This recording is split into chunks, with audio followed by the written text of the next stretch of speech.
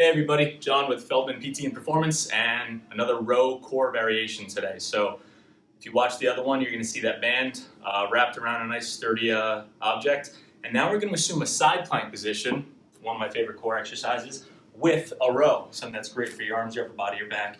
Adds a little element of being dynamic to this core exercise. So generate some nice tension in this band, come up into that side plank, and you're just doing that row. Hold, 1, 2, 3. Hold, 1, 2, 3. All right, so go ahead and give this a shot. Add in some tempo. Those holds are great.